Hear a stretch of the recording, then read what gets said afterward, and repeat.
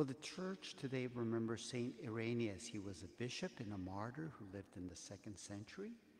In our entrance antiphon, the law of truth was in his mouth. No dishonesty was found on his lips. He walked with me in integrity and peace and turned many away from evil. We pray in the name of the Father, and of the Son, and of the Holy Spirit. The Lord be with you. As we begin, we pause for a moment to stay to ask the Lord to shower his blessings on the many people in our world, especially those who are suffering. We ask for God's pardon for our faults that have caused hurt and pain and suffering in our world. And so for God's healing, God's pardon and mercy, we pray. Lord Jesus, you have shown us the way to the Father. Lord, have mercy. Lord Jesus, you have given us the consolation and the truth. Christ, have mercy. And Lord Jesus, you are the good shepherd, leading us into everlasting life. Lord, have mercy. May Almighty God have mercy on us, forgive us our sins, and bring us to everlasting life. Let us pray. O God, who called the Bishop Saint Irenaeus to confirm true doctrine and the peace of the Church, grant, we pray, through his intercession, that being renewed in faith and charity, we may always be intent on fostering unity and concord. Through our Lord Jesus Christ, your Son, who lives and reigns with you in the unity of the Holy Spirit, one God, forever and ever.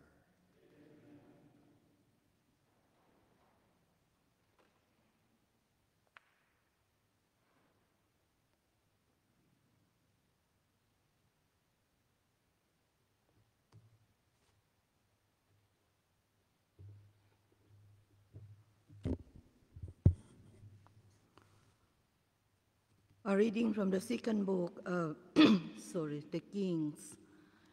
In the 10th month of the 9th year of Zedekiah's reign, on the 10th day of the month, Nebuchadnezzar, king of Babylon, and his whole army advanced against Jerusalem, encamped around it, and built siege walls on every side. The siege of the city continued until the 11th year of Zedekiah. On the 9th day of the 4th month, when famine had gripped the city, and the people had no more bread, the city walls were breached. Then the king and all the soldiers left the city by night, through the gate between the two walls that was near the king's garden. Since the Chaldeans had the city surrounded, they went in the direction of the Arabah, but the Chaldeans' army pursued the king and overtook him in the desert near Jericho, abandoned by his whole army. The king was therefore arrested and brought to Riblah, to the king of Babylon, who pronounced sentence on him. He had Zedekiah's sons slain before his eyes. Then he blinded Zedekiah, bound him with fetters, and had him brought to Babylon. On the 7th day of the 5th month, this was in the 19th year of Nebuchadnezzar, king of Babylon, Nebuzaradan, captain of the bodyguard, came to Jerusalem as the representative of the king of Babylon. He burned the house of the Lord, the palace of the king, and all the houses of Jerusalem. Every large building was destroyed by fire. Then the Chaldean troops, who were with the captain of the guard, tore down the walls that surrounded Jerusalem. Then Nebuchadnezzar, captain of the guard, led into exile the last of the people remaining in the city, and those who had deserted to the king of Babylon, and the last of the artisans. But some of the country poor Nebuchadnezzar, captain of the guard, left behind us binders and farmers. The word of the Lord. Our response, let my tongue be silenced if I ever forget you.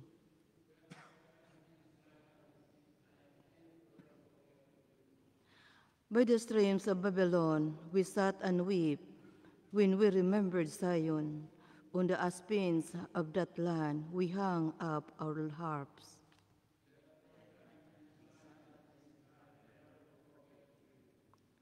Though there are captors as of us, the lyrics of our songs, and our despoilers urge us to joyous, sing for us the song of Zion.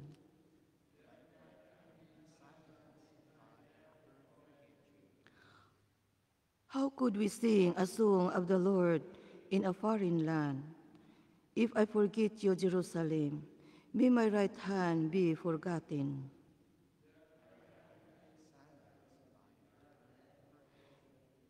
May my tongue cleave to my palate, if I remember you not, if I place not Jerusalem ahead of my joy.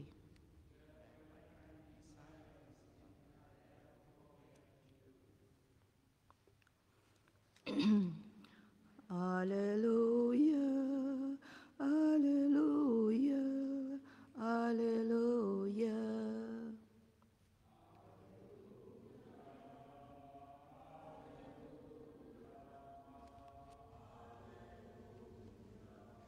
Christ took away our infirmities and bore our diseases. Alleluia.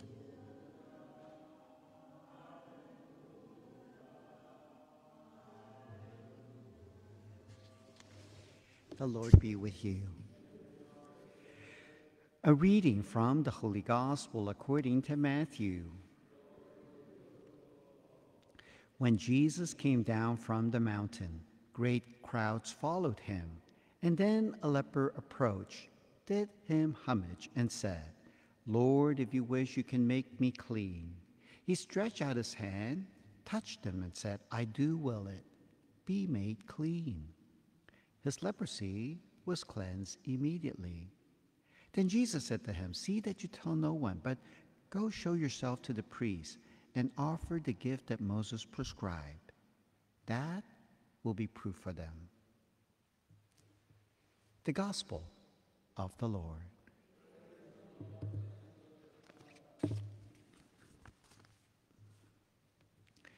Well, as Jesus was merciful to the lepers, so was the saint that we remember today.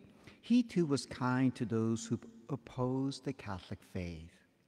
Little is known about the saint that we remember, but he lived sometime around the year 130 to 220 AD. What we do know of him was that he was a peacemaker and a man of great patience, and especially when it came to teaching the Catholic faith. As Bishop of Lyons in France, he was a strong and effective opponent of Gnosticism. Gnosticism was one of those early Christian heresies that believed that material things, physical things in the world, are evil. So the flesh was evil while the spirit was good. Salvation was only available to a few whom Jesus shared the secret knowledge with. So to attain salvation, we must be liberated from the bonds of matter, from our physical being, and enter into a refined dimension of the Spirit. However, Irenaeus showed them that this was not the good news that Jesus came to share with us. Irenaeus taught what the church taught, which is that salvation is possible to everyone and not just a select few. When Jesus came among us, he came both in the flesh and the spirit. So creation and all matter is not bad, it is good. In the Genesis story, after the sixth day of creation, when God saw all that he had made, God admired it and said that it was all good. Yes, evil entered the world through disobedience, but was restored again through Christ. So our bodies, our physical world is not primarily evil, even when Saint Irenaeus opposed Gnosticism, but he was gentle with its followers because he didn't want to defeat anyone. Instead, he showed them great respect and love because ultimately he wanted to win them over to Christ. May his kindness and patience inspire us this day to live likewise.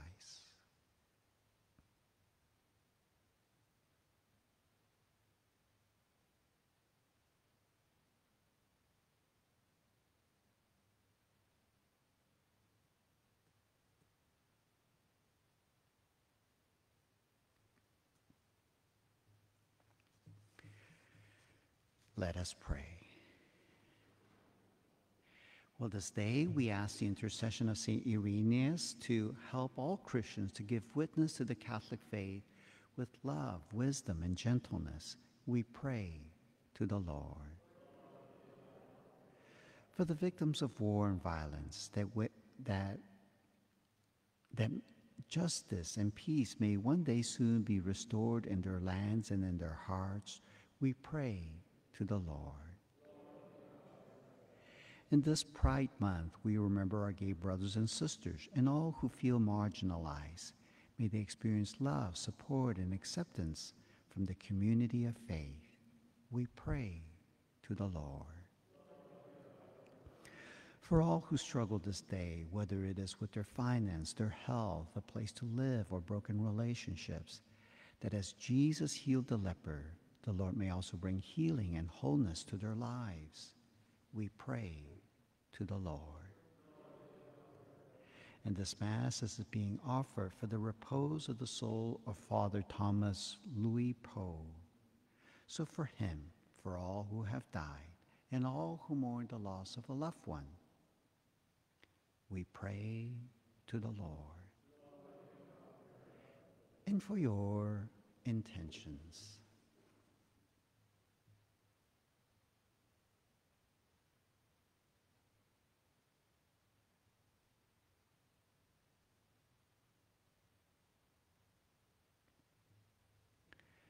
For all of our intentions, we pray to the Lord. Loving God, you who are kind to the leper and to sinners, hear the prayers of your children, and in your goodness, grant them through Christ our Lord.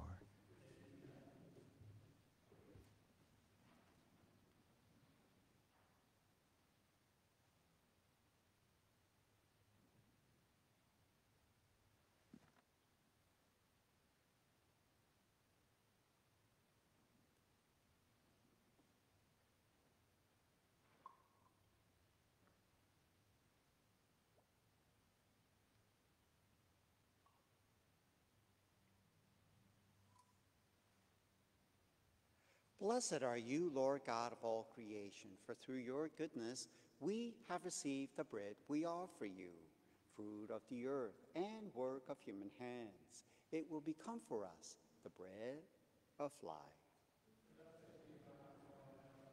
And blessed are you, Lord God of all creation, for through your goodness we have received the wine we offer you, fruit of the vine and work of human hands. It will become for us our spiritual drink.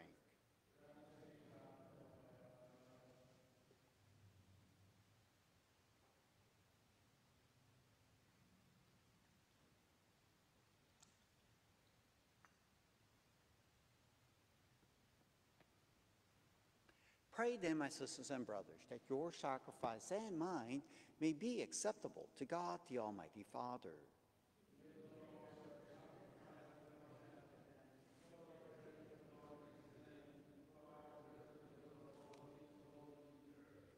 May the sacrifice we offer you with joy on the heavenly birthday of Saint Irenaeus bring you glory, O Lord, and instill in us a love of the truth, so that we may keep the Church's faith inviolate and her unity secure.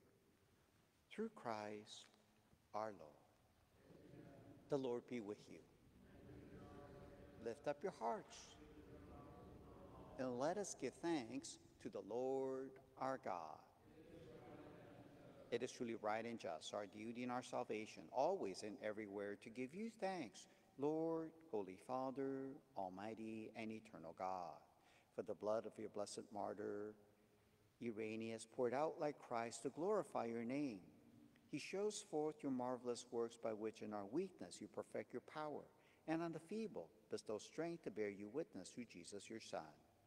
And so with the powers of heaven we worship you constantly on earth, and before your majesty without end we acclaim.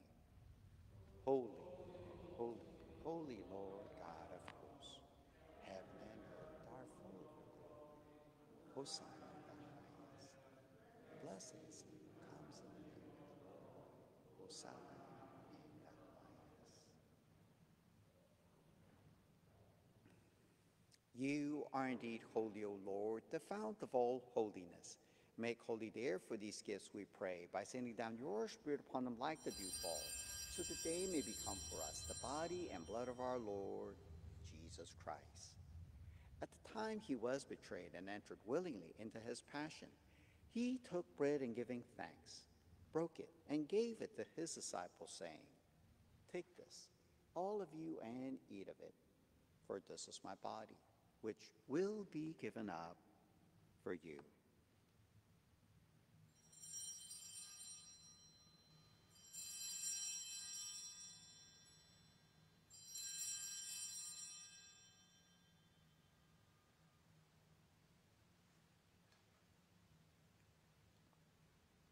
In a similar way, when supper was ended, he took the chalice, and once more giving thanks, he gave it to his disciples, saying, "Take this, all of you, and drink from it.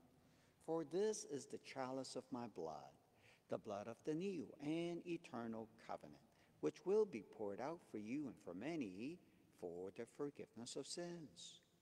Do this in memory of me."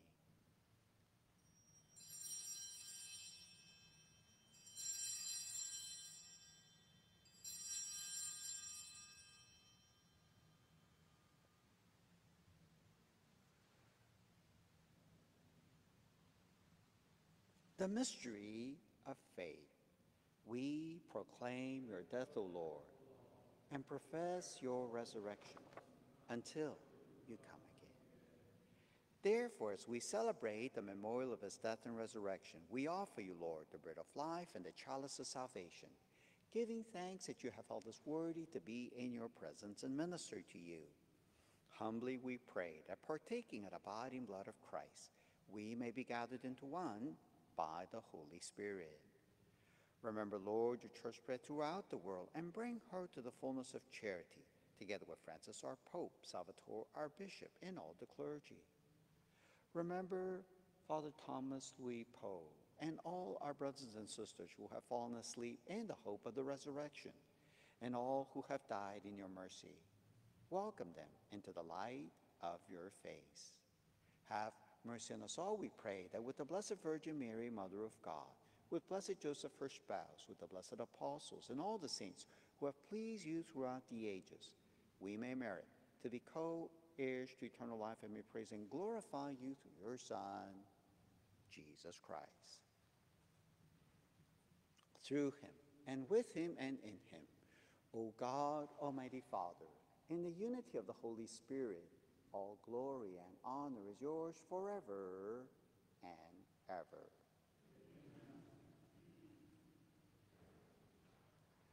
With one heart and one faith, together we pray, Our Father,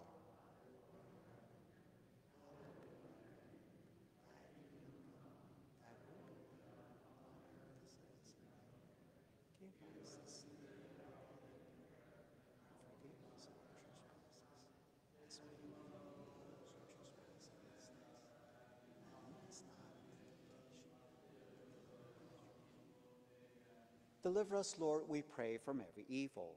Graciously grant peace in our days, that by the help of your mercy we may be always free from sin and safe from all distress, as we await the blessed hope and the coming of our Savior, Jesus Christ.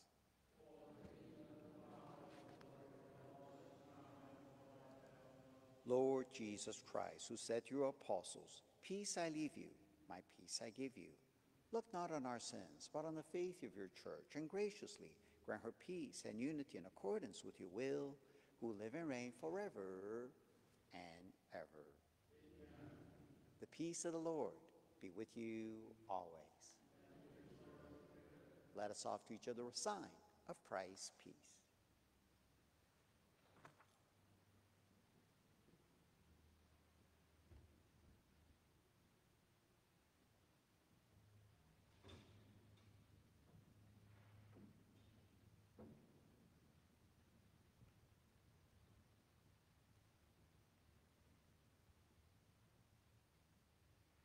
Lamb of God.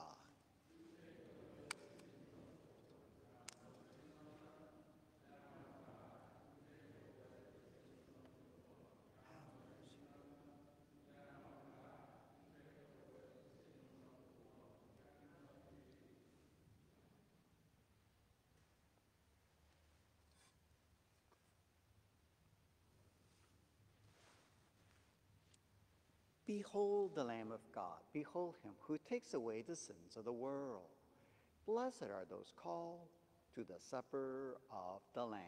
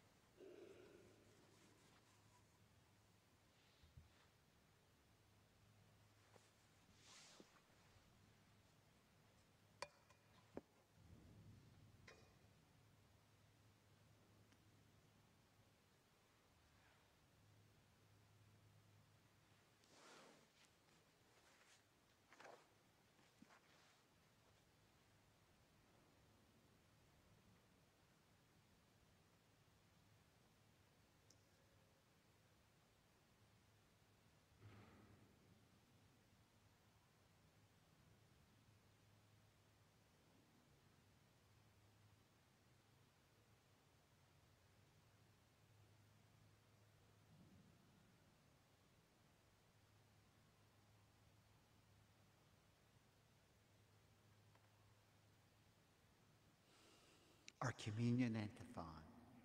Remain in me as I remain in you, says the Lord. Whoever remains in me and I in him bears fruit in plenty. Let us pray. Through these sacred mysteries we pray, O Lord, Give us in your compassion an increase of that faith which brought glory to the Bishop Saint Irenaeus, as he maintained it even until death.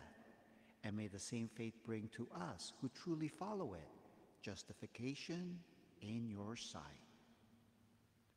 Through Christ our Lord. The Lord be with you. And may Almighty God bless you, the Father, the Son, and the Holy Spirit. Our Mass is ended. Go in the peace of Christ.